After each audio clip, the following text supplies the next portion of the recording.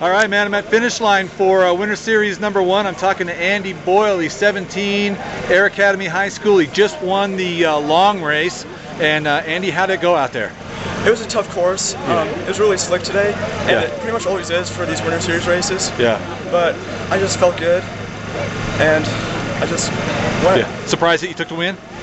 Yeah, I am. I mean, I race against all the Air Force Academy marathon team. Yeah. And they're always really good. So yeah. I was pretty happy with it. Yeah, it's hilly. There's like 3-4 inches of snow almost all over the whole thing. It's like running in sand. And you take the win. Do you like those tough conditions? Not really.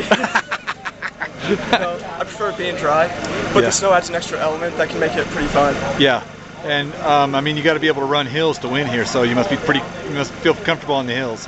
I do. I like hill running or trail running a lot more than running on the streets. Yeah. I just find it more fun, and just being able to get out and see nature.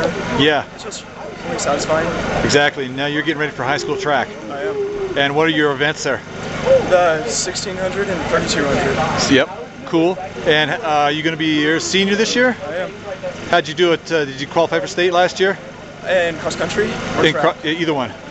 We qualified as a team for cross country. Yeah. And then I didn't qualify for track. Gotcha. Awesome. Well, if you're out here running this kind of a hard course this time of year, you got a good chance of that this year. So, nice work, man. Well, thanks. Yeah, but congratulations.